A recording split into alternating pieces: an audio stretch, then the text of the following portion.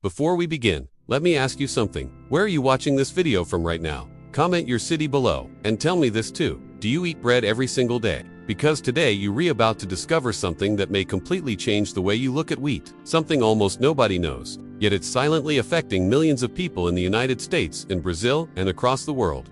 Get ready, because what you're about to hear may shock you at first, but once everything starts to make sense, you will never look at bread the same way again. Picture this. You wake up in the morning, smell that warm, soft, innocent bread that is part of everyday life for practically every American, whether it's white bread bagels, croissants, muffins, or the famous sandwich bread. Now imagine that this same bread, this everyday food, is triggering in your body a destructive, silent, cumulative response. One that starts in the gut, but slowly affects your entire body.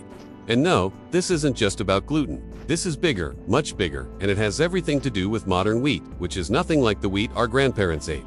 Wheat has changed, and it has changed for the worse. But before we dive into the science, let me ask you something else. Have you ever felt bloated after eating bread?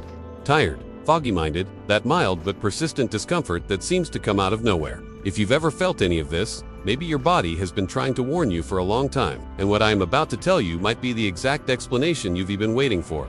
To understand what's happening, we need to go back a few decades.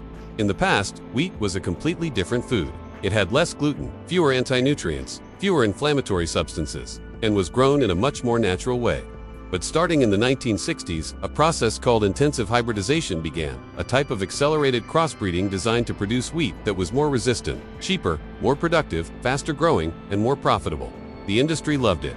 Farmers loved it, but the human body, not so much. This new wheat, known as dwarf wheat, contains much higher levels of a protein called **gluten, **gluten, a molecule that binds to receptors in the gut and stimulates the release of a substance called **zonulin, and this is where things get serious. Zonulin opens the tight junctions of the intestinal wall, creating tiny gaps, small openings that allow particles to slip into the bloodstream that should never enter. This condition is known as leaky gut, and for many people, this is the beginning of years of silent suffering.